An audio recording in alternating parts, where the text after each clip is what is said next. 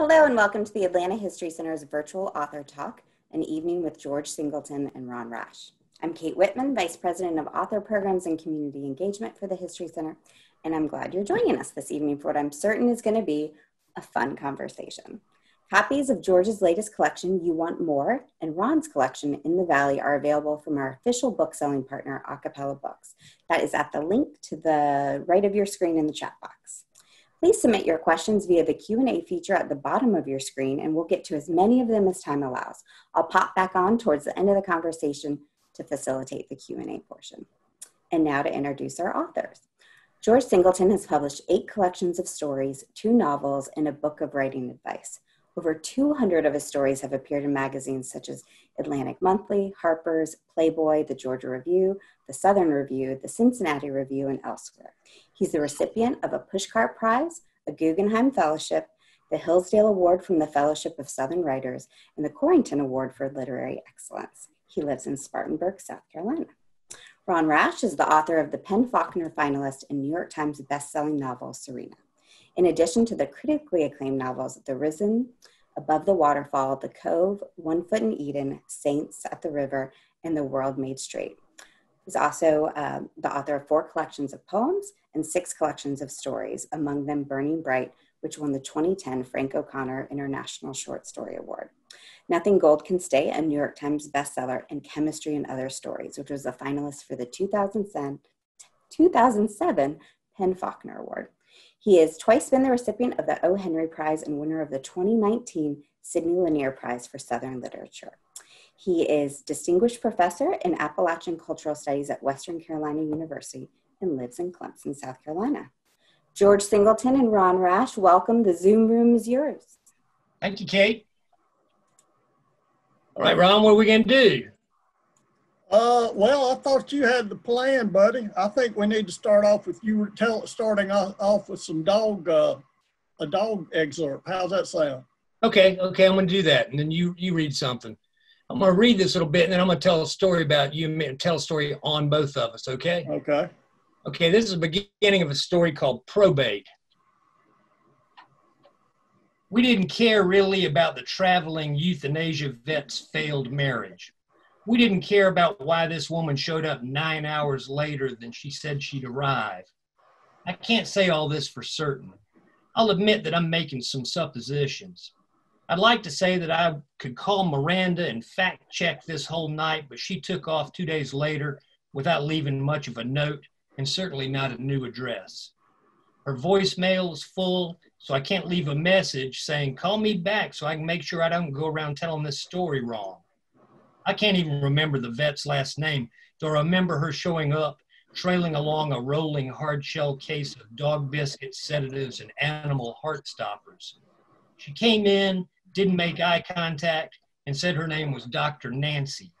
She was one of those kind of vets, like a pediatric oncologist who took one too many humanities courses, or a fearful dentist specializing in adolescent pulpectomies, or a questionably intelligent recent seminary graduate intent on teaching a group why evil, famine, early death, spina bifida, multiple sclerosis, tainted water supplies, cystic fibrosis, asthma, and muscular dystrophy exist in the world, not to mention AIDS, war, domestic violence, neuropathy, club feet, polio in the old days, death by handguns. She was one of those who thinks it necessary to go by first name only. Dr. Nancy, like Cher or Madonna, Oprah, LeBron, Jesus. Hey, I'm sorry I'm so late, but I got stuck on the phone with my therapist, this vet said. Miranda and I stood in our kitchen where our dog Probate, lying sideways on the floor, panted, squealed, yelped, and practically pleaded, put me down now. Probate's real name happened to be Max. We'd inherited him when Miranda's mother died 7 years earlier. Probate seemed to be a mix of Chow and Pit Bull. He lived to at least 15 years old, and his hips didn't respond daily. He was so black that no one would adopt him other than us. We knew, what with that fact about black dogs left forever at the pound. He had 3 tumors on his belly, which meant when I tried to lift him, he bit me. I'd do the same thing, I said to Miranda. Probate had responded to his new name right away. You could say, "Come here, Max," or "Come here, Probate," and he'd do so. That F word would stare at me nonstop until I finally said, "You want to go to the recycling center?" I'd say, "You want to go see Robin at the liquor store?" I'd say, "You want to drive over to Senor El Perro Caliente and get a wiener?" He loved me and I him. A good dog is what I'm saying. If Miranda were here, she'd admit that the dog had quit eating a week before. Anyone with a rational side or a heart would understand that it was Probate's time. My dog, Probate. And then that story just kind of goes on and on and on throughout the thing. The reason why I'm reading this story, and this will be hard for y'all in attendance, if y'all are out there, because Ron and I can't see you, this will be hard to believe. But once upon a time, Glenda and I had this dog named Marty. He lived to be 20 years old, and then he died, and I buried him in the backyard in Dacusville, South Carolina. And then one day, about maybe 2 weeks later, I was out there, and I started smelling something dead. Well, a couple of our younger dogs, we had about 11 rescue at the time. They dug up poor old Marty. They had befouled his gravesite. It was sad. And so I went and reburied him and put tin roof on it and cement blocks and bricks. It was like bigger than, pyramids in Egypt. So a couple days later, I was writing in my little writing room, and my dog Dooley, my favorite dog, came in and drank a bunch of water and threw up, and then drank a bunch of water and threw up. I went, Dooley. So I went and put him in Glenda's art studio, so he quit doing it in my room. And he just got really sick. And I mean, like in 2 days, he lost a ton of weight. He wouldn't eat, maybe not even 2 days. So we took him to the emergency vet. It was Labor Day of 2010, I think. So, Ron, you might know the date better than I. So they did an x-ray, and they said, he's got something in his insides, and it was the towel. He had eaten that towel that had been wrapped around. He'd eaten the shroud around my dog, Dooley. Now, he had surgery, cost $3,000. Everything came out okay. A week later, my buddy Ron Rash called, and he said, how's it going? I said, not so hot. My dog Dooley ate a towel and had to get a surgery for $3,000. And Ron said, are you making fun of me? And I went, no, I'm not making fun of you, Ron. What are you talking about? I had to take him to the emergency vet. You making fun of me. So the whole thing is his dog, Ahab, and I think eating a pair of your underwear, right? Yeah. Like boxer shorts. Same thing, same veterinarian, same amount of money. That veterinarian, her maiden name was Dr. B.J. Hogg. I remember that because that's such an odd name. And a great vet whom we love. But she probably has a beach house because of you and me. I think so. That's the reason why I wrote that little story about probate. All right, buddy, what you got? You got something from the novella? Yeah, from the novella, the opening. Serena comes back into North Carolina. Miami first from Brazil, and I thought it'd be kind of fun to have her come in like a Valkyrie and out of the sky, since she is like that. So this is her opening, and she actually gets interviewed at the end. There's a question asked, and it's by Martha Gellhorn, who was married to Hemingway. She was a pretty intrepid journalist during World War II. When Serena Pemberton stepped out of the Commodore seaplane in July of 1931, a small but fervent contingent of reporters and photographers awaited her. Except for the pilot, she was alone. Those who would accompany her to the logging camp, both beast and human, had arrived by ship the night before. They were already on the train that would take them from Miami to North Carolina. All except for her minion Galloway, who procured an automobile to drive Serena to the station. As the metal ramp was ready, Galloway positioned himself beside the bottom step. He was short and wiry, shabbily dressed, a purple stump protruding from one sleeve. As cameras flashed mere inches from his face, he did not blink. As Serena descended, the first question shouted at her addressed the rumors surrounding her husband's death. For a moment, it didn't appear she would answer, but when her booted feet settled securely on the ground, The question was asked again, but with a caveat. Had she loved her husband? I loved my husband, but one always learns from disappointments. But what of his death, Mrs. Pemberton? And what of so many others of your acquaintance, the reporter asked. Logging is a dangerous business, she answered. Galloway was in front of her now, but Serena, almost a head taller, was clearly visible. He cleared a path as more questions came.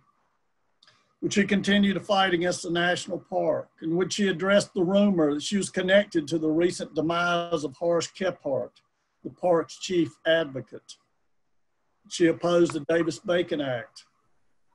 Why risk a transatlantic enterprise when she and her late husband had achieved so much in the States? Galloway opened the DeSoto's passenger door. Serena was about to get in when the sole woman in the group, a reporter for the New Republic, stepped close. She was very young, but like Serena, tall and blonde. When will you have achieved all your ambitions, Mrs. Pemberton, she asked, as others jostled around them. When the world and my will are one, Serena answered. Man, that last sentence is amazing. That's amazing. How do you like writing a novella? That was fun. Have you ever written one? I've written one, but it was a novel that just got, like everything, it seems like I write a lot of novels that get whittled down either into 3 stories or one novella. Yeah. That was one reason this was fun to try to do one, because Dennis Johnson's Train Dreams is one of my favorite books, and that's about as good a novella as I know, at least in America. But yeah, it's an interesting form. I mean, just how much room you've got, but it requires a lot of what you bring to a short story and then novel too. Yeah, all those Jim Harrison. Those Jim Harrison ones, and I think he's the only writer. Well, I mean, I'm not horrifically well read, but I mean, he just wrote novella after novella after novella. I don't know anybody else who's got more than 2 or 3 books of novellas, I love those books too. Yeah, certainly. Okay, so are we going to start telling lies about each other now? Yeah, I think it's about time. I'm the straight man in all this, go ahead there. Okay, I'm going to tell this story. I've been talking about it a lot. For some reason, people already know that you and I have known each other for a while. I don't think they know that we've known each other since I think probably that we first met in about 1973, maybe 73 or 74. When were you a freshman in college? Oh, gosh. Yeah, I think 73 would be right. 73 to 74.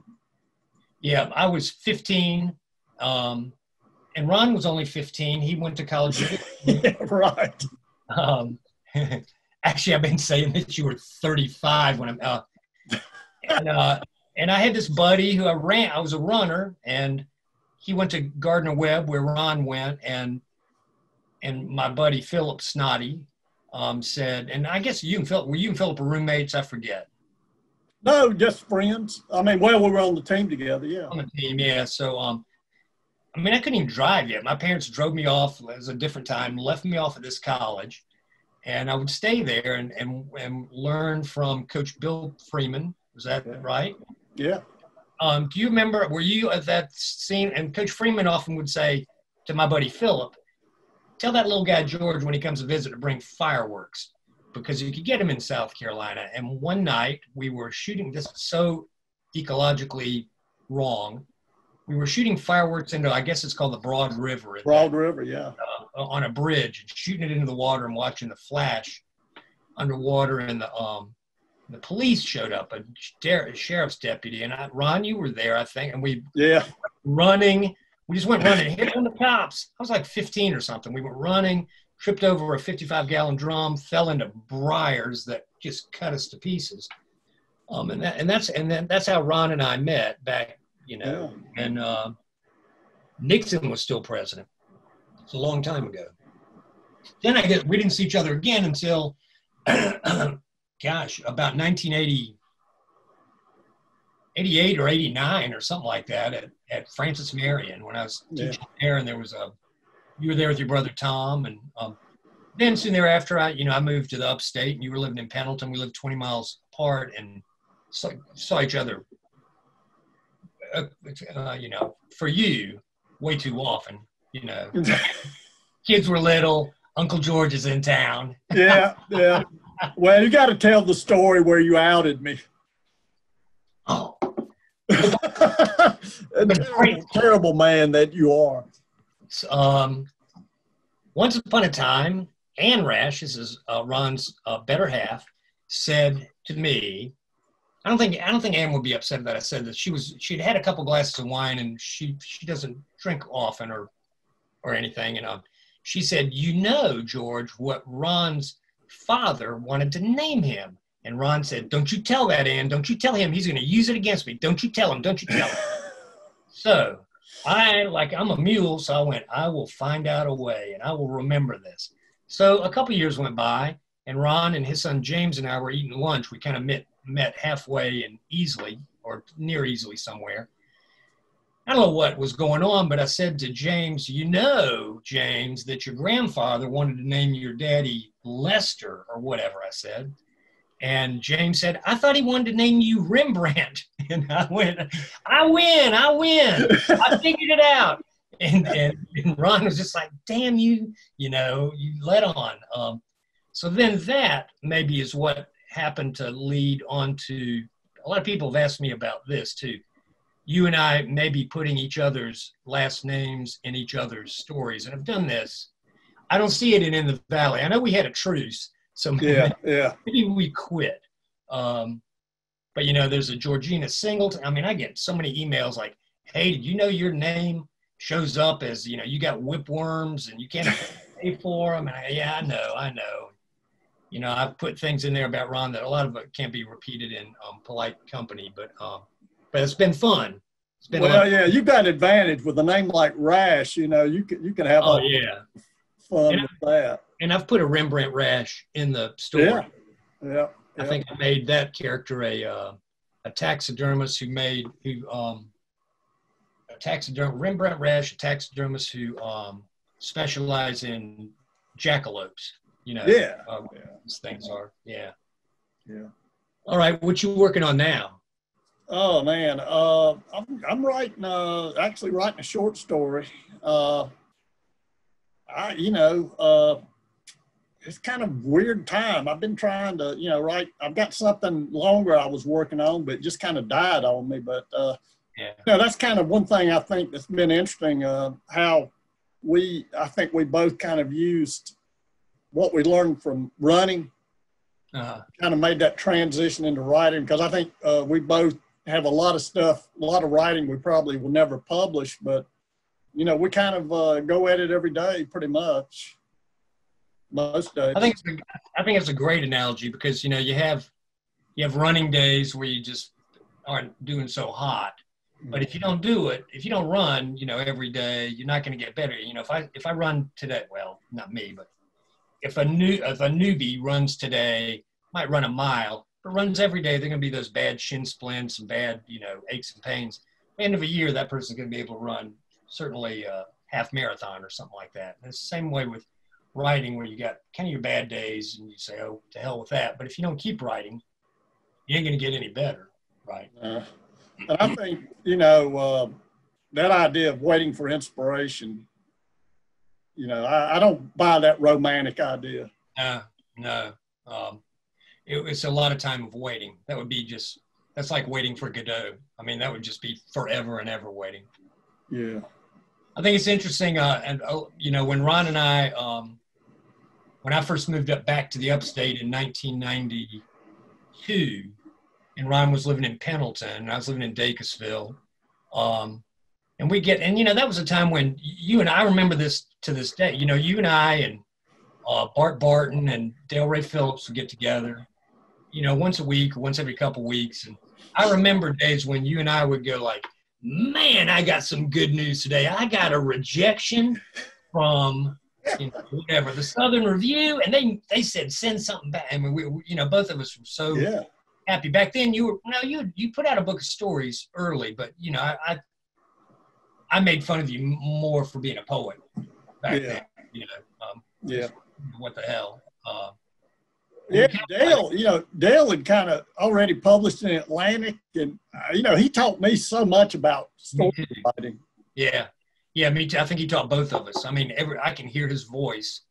For those of y'all don't know, this is Dale Ray Phillips wrote a linked collection called My People's Waltz, and they're all like first person retrospective, and that's what I learned from him. That book came out in 1998. I'm a slow learner, but in about 1999 I started writing those stories to go. When I was 8 years old, I had this crazy father, and they're just fun to write. You get to use an adult voice, but looking back at a naive, puzzled child, and it's kind of fun. Yeah, and I think what Dale showed me, I mean, you remember we would go into his apartment, which Glenda said, that great quote about Madame Curie. Yeah. But we'd go in there. Dale just had a typewriter. He didn't have a computer. And it looked like a popcorn machine had been in that room where he wrote, because he would write a sentence and ball it up. And there'd be like 300 of these balls. Yeah. Just that idea of the perfect sentence. And he had some. I mean, he had that great line opening. I may get it a word or two off, but it's my grandfather kept his mistress in a silver airstream above the bend of the river where the dead cross. It's one of the most beautiful lines I've ever read. Yeah, it's why I started talking is the name of that story. Yeah.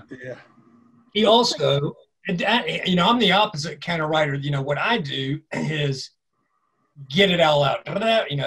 Okay, it took me a week to write that story, and then go back and kind of clean it up. And Dale, to this day, will call me up and say, "Hey, I want to read you something," and I'll say, "Okay," and he'll read it, and I'll say, "Dale, you read me that very same paragraph like 6 months ago," and he'll, "I did not," get really mad. "I did not. I changed the to a," or "I changed the woman's name," or whatever. I mean, he was so slightly anal retentive about these things. Yeah. I'm more. Just get it out, just get it all out and clean it up later, Well, I'm more like that too. I mean, I just, to me, I just want to, it's kind of like a potter, I just want to get a big gob of clay and start messing with it. Yeah. The story about Glenda, we were just talking about this yesterday, I think. Dale was complaining, and he had this just terrible, he never mopped or swept or anything, his apartment in Clemson, and he was complaining, I can't find a girlfriend. And Glenda went in to use the restroom and came out and said, the only girlfriend you're ever going to find is Madame Curie, who visits your bathroom. I remember that had like mold growing all over the walls, and I remember he got bit by a spider in there. There were spiders going around there, and it was so funny. The first time I saw him, he was dead drunk. He just quit drinking, and but he was in where was it? Tiger. It was one of those bars, Nick's, in Clemson. Yeah. And he was screaming at the top of his voice. It was a Duke, North Carolina basketball game on, and you told me about him and said, just if you see him, stay away. And I thought, this guy's insane. And I didn't, it was like a rabid dog in there. And then when you get to know him, he's probably as sensitive a person as I've ever met. First time Glenda met him, I think she threw a set of car keys at him because he was just cussing and just being rude. And then he blinks, he's got like granulated eyelids or whatever. And he's blinking real bad. And he went, did I say something wrong? Yeah, man. Dale, and my, actually, when, sometimes y'all would come over to my place in Pendleton and we get on the porch and James would come out there and Caroline and Dale, every other word was, the F word, or, he just cursing. And, I go in there after it and I said, we love Dale. I want to talk like him. Those kids were just so solemn about it. Well, here's something I thought would be funny. I've never asked you this, but I know you got something good. But I was going to ask you about the most obnoxious comment where somebody said you got something wrong, because I've got a really funny story about that. When I published The World Made Straight, I think I've told you this story, maybe not. But there's a scene in that novel where in 1863 there was a Civil War massacre up in North Carolina mountains, and there 13 men and boys were killed by they were Union sympathizers. But anyway, I was doing research, and every account, including 1863 New York Times and a book written about the massacre, said that the last person killed was a 12-year-old boy.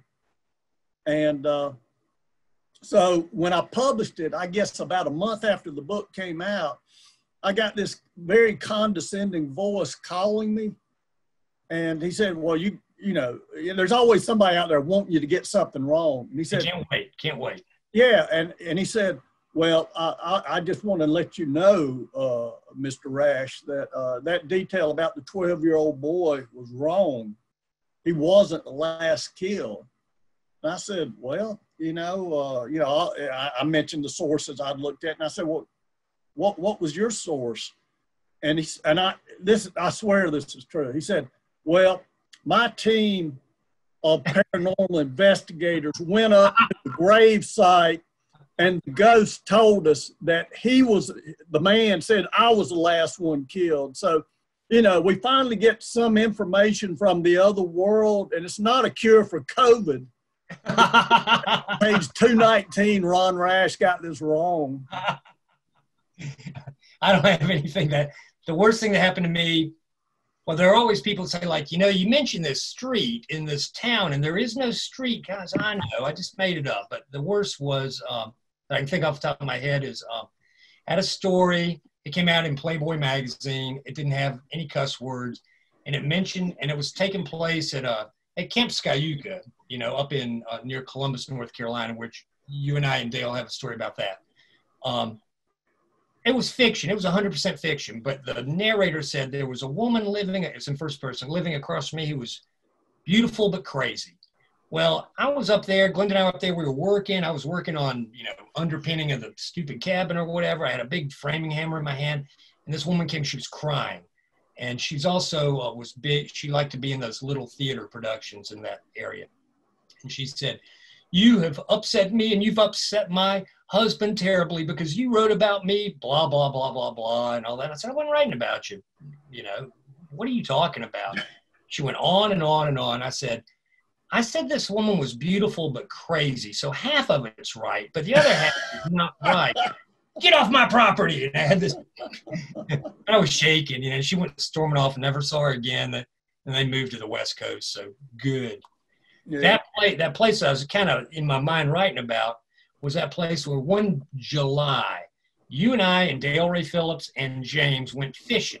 For some reason, it was about 55 degrees. It was cold and it was real foggy.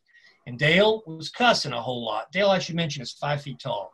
And he cast out there and he was blankety blank, blank, blank, blankety blank. I've caught the world record bass, blankety blank. He's going on and on. He's got this world record bass, and he had snagged up a grass carp, which was a big old fish. Oh, yeah. But he couldn't get the thing in, and I had to go walk out in the lake, grab that thing by the lip, and these are prehistoric, weirdo-looking fish, and bring the thing in. I think he took a scale off of it. The scales are as big as a silver dollar or something like that. Well, James and Ivy both, we let them bring it, play it too. I mean, it took about 20 minutes to get it to shore. Yeah, I remember that. That's fun. Yeah. So those were good days. Yeah, we're still alive. Yep. And we're talking while people are eavesdropping on us, which is a little bit like Romper Room, except we can't see anybody. That's right. There's Kate. Do you want to bring them into the conversation? Because there's a lot of chatter if you're ready. Okay, yeah. So I'm going to start with some comments, if that's okay. A lot of people have dog stories. One said that their dog had, 3 ACL surgeries, so they changed its name to Chipper Jones. John said that. Good. Oh, I love it. Whoever said that, give Chipper my love. Yeah. Well, my best dog story, I got to tell this real quick, is I had this mean dog. George knows. I mean, George is good with dogs, named Pepper. And meanest dog in all time. Yeah, it was just a horrible dog. And whenever anybody would come to the house, we'd have to keep it, you know, kind of pinned up. But anyway, Caroline was going on like her first date. And, you know, she was getting ready, as a big deal in the family. And the guy came and knocked on the door, rang the doorbell, and we forgot to, you know, put the beast up. And so I was going to the door. When I opened the door, that dog just bolted right out and went right for this guy's crotch, right for it, and just kind of, you know, just kind of raked the zipper. And I looked at the kid and I said, I taught him that. And of course, I'm so proud of, you know, I want to be like St. Francis of Assisi. So every time I'd go over there, I said, don't mess with Pepper. Come here, Pepper. Pepper and I would be friends. And Pepper would be staring, and then you'd hear, and then, and bite my hand, you know. That's perfect. Well, Tim said, and I agree, because Zoom kept telling me that my mic was off as I was cackling and laughing at everything you were saying. But Tim just wanted to say that you're both pretty funny and you write your asses off. So that's pretty My much. Tim. Thank you. Tim Peeler. Okay, so there's lots and lots of questions. Let me start with a question from Worth Parker. How do you handle dialogue and dialect without making it campy? And he said he asked Clyde Edgerton this as well. Go ahead, George. Oh, I do it. You know, it's a little bit old-fashioned to say, like, I'm going down to the river, like Mark Twain might write. You can put a sentence before the dialogue that gives, sorry, I'm smoking like crazy. I normally don't smoke either. You can put a sentence before the dialogue that'll give the reader's ear, a sense of how this person's going to sound. So if you wrote, when Vincent spoke, it sounded like he tried to juggle razor blades in his mouth. He said, I'm going down to the river. The reader knows, oh, if you're juggling razor blades, it's going to sound like I'm going down to the river, like that, you know. But that stuff about, I'm just kind of against. I mean, you know, people do it, and that's okay. But for me, if I'm spending more time trying to figure out what the heck someone is trying to say, you know, one time up in New York, this editor of mine's wife said, "What's that word you people in the South use called uncet?" And I went, I don't know what you're talking about. And she said, it's in Faulkner all the time, oncet, O-N-C-E-T. And I went, oh, well, that's onced. Like once, twice, 3 times a lady, you know. So if the reader's having to stop, it's probably not a good sign. Yeah, I think, you know, I use a lot, particularly, you know, when I'm writing about the past, but not always then. I do want to give a sense of the way that the language is spoken, but at the same time, I think to me, it's not that it's not mimicry, it's more translation. I mean, you're not making it as dialectical as it might be in reality even, because you don't want you don't want it to be a distraction. You know, what Ron does really well, especially in something that's a little bit more historical, like if he's writing about Serena, it's the words those characters are using and the way they juxtapose those words that let us know, first of all, they're cool, but also this is just a different time, and you can just kind of tell, you know, off the top of my head, I can't think of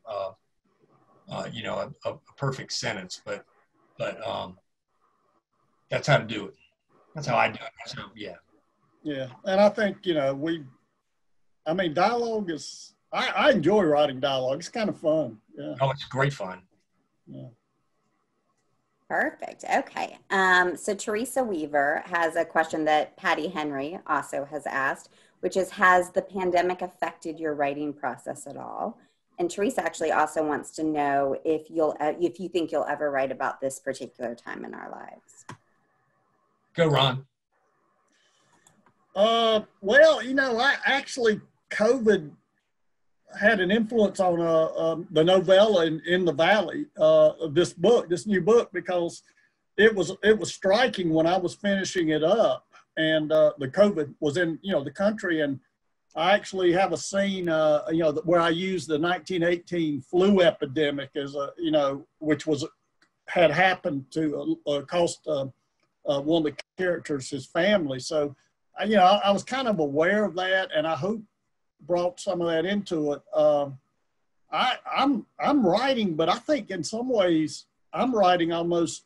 It hasn't really disrupted my writing. I think I need it just to get out of it, out of this. It gives me a chance to move out of this reality.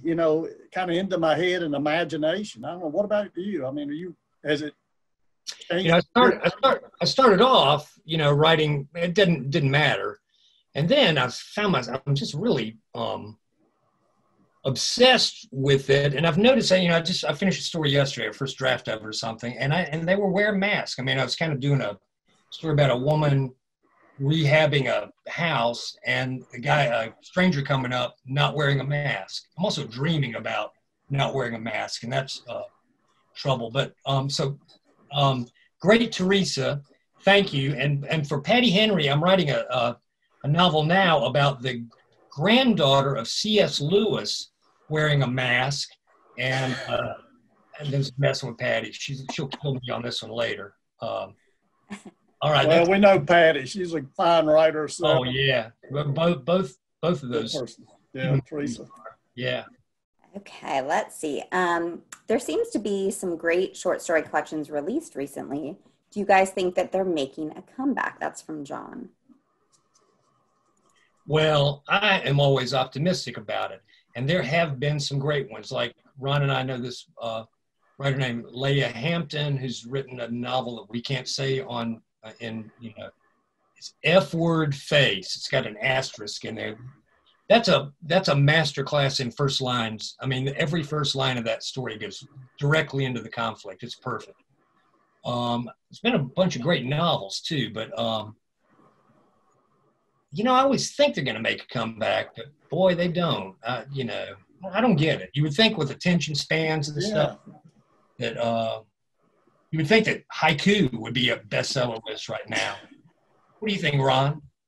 Well, I keep hoping too. I think there's an audience out there, but they do seem just perfect. And it's interesting that for some reason, a lot of times people won't even consider reading them, and I think once they do, they kind of realize, well, yeah, this can fit. And I would argue that it's our great contribution to world literature. I mean, Poe, Faulkner, Wave, Carver. I mean, so it's something we do well.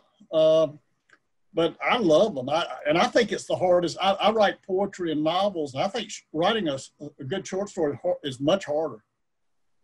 I think it's hard to write.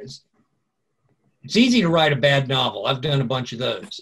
It's hard to get a really good short story where you're going, oh man, this 8th sentence depends on the 7th, depends on the 6th, 5th. Yeah. Yeah. I think, like a good man's hard to find. I mean, you can't pull a sentence out of that story. No. It's so tight. And I've been rereading Chekhov lately, and I wish I could read him in Russian because he's evidently a great stylist. But man, I've kind of been blown away by him recently. I've never quite really thought he was that good, but maybe it's what's happening with COVID, but there's something there that is just knocking me out. I've been rereading. There's a new translation, 52 stories, and I've been kind of going through that. Yeah. You like him? I'm like you. I'm not in love with, there are a whole lot of writers, short story writers that like Chekhov is blah, blah, blah, blah, blah. Yeah. Like people say about Faulkner or something. I go, Chekhov's, I read a Chekhov story recently. It had to do with gambling that was really good, but I went, I don't know. I've been reading Richard Yates again, and I think that guy, and John Cheever, is just, is perfect. I mean, those are just, and Flannery O'Connor, forget it. Those are perfect stories, Yeah, Cheever, I don't know if people are kind of forgetting about him, but he's got some of the stories that, what's the one about the brothers? What is that one? Oh, gosh. Well, he's got one called The Brothers, I think, doesn't he? Country Husband, Enormous Radius. Yeah, it's the one where the women are I go out into the ocean. They come out at the end of the story. Yeah. Oh man, no, I mean Cheever just he's amazing. Farewell, My Brother. Is that it? That's it. Yeah. Ooh, I thought the brain cells were dead, but that one came out. Yeah, Del Rey really kind of turned us on that. Remember, he would quote lines from those stories, those cheap stories. Yeah. Perfect. Right. So these were sent to me earlier, and they're just too odd to not ask you. What do you keep in your pockets when doing a public reading? And also, do you have any rituals about remaining hydrated when working? Those are from David. So what do you keep in your pockets, or if anything, during a reading? And then do you have any rituals about remaining hydrated while working? I keep my car keys in my pocket when reading in case I need to run the hell out of there and drive off fast. And hydrated, you know. I wonder if that's them asking if you drink while you write. Maybe. Yeah. Gee, I wonder. What I drink is, I get a bit, I'm kind of ritualistic. I don't know if you are, George, but I like to have certain things before I start. And one is I have like 48 ounces of tea. I hate to do this being a Southerner, but now, I've had to go to unsweetened, but I think it's kind of like, sometimes you smoke cigarettes. I don't smoke, but I think you need something tactile to kind of touch. Yeah. And that does that for me. Yeah. I don't know. Coffee matters what time of day, and it matters where I am in the story. I can tell you this, I rewrite really sober. I mean, really, really sober rewrite. And in case anybody, because Kate brought this up, I'm not sitting in a bathroom. It looks more like a bathroom. But my toilet doesn't have these ends, this chair. It's just a little alcove where at least I got some kind of light in this house.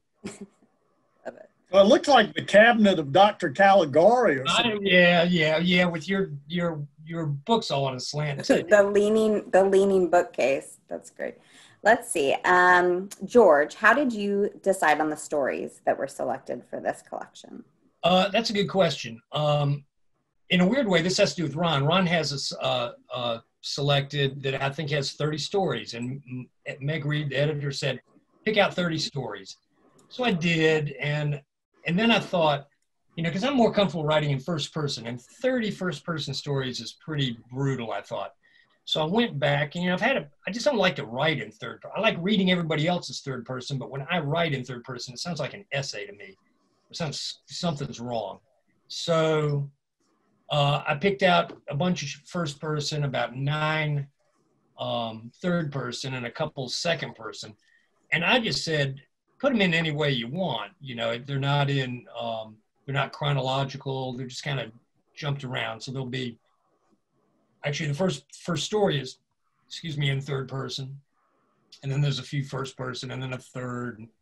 The only one I worried about was the last one. It's called What Could Have Been. It's in second person. It's kind of a shortish story.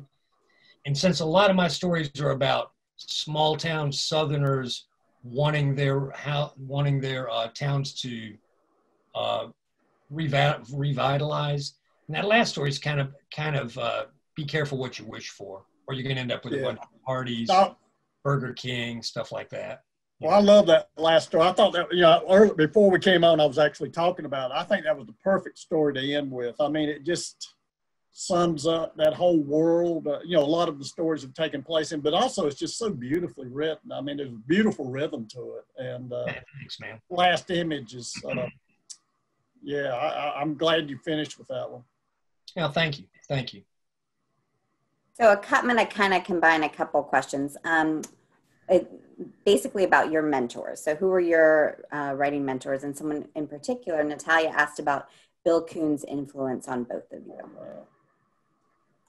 Go ahead. A bigger influence on Ron. Go, Ron. Well, Bill Kuhn changed my life. I went to Clemson. I wasn't even sure if I should belonged in graduate school, and he kind of took me under his wing. He did that. One thing he really did that was wonderful was that he introduced me to writers that I would not have read on my own. And he actually taught I don't know if you know this, but he taught 18th century. Yeah. He actually made me or he made me love the 18th century. And actually I still do. I mean, Samuel Johnson and Swift, but Bill was the best teacher I've ever had. I mean, and I actually, the way I teach is pretty much just straight imitation of him. And he just always supported me.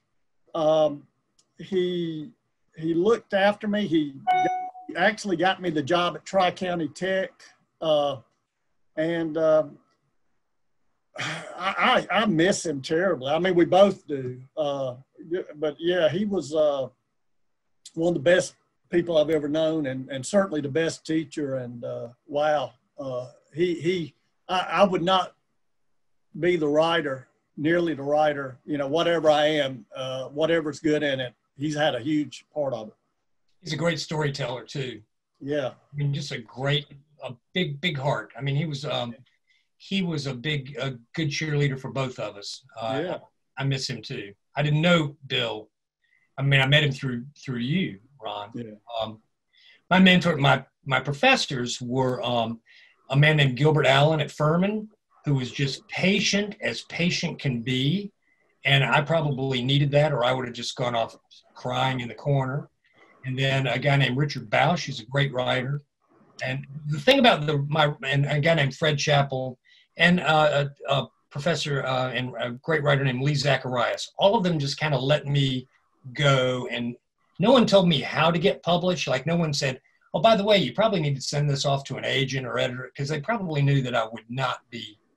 I mean, I didn't have my first book till I was 41 or something like that. I had a bunch of stories published, and I was being a little bit hard-headed about writing stories. But the thing about, and all of them pointed, like Gilbert Allen, right away, we had to do these like oral reports or something, and he gave me this crazy story by Donald Barthelme called A Shower of Gold, about this artist named Peterson, and the president of the United States comes in with a sledgehammer. And I went, I've been reading like what in high school, like Wuthering Heights and Charles Dickens. I went, what the heck is this all about? And why do I love it so much? Kind of that absurdist stuff. So there's that.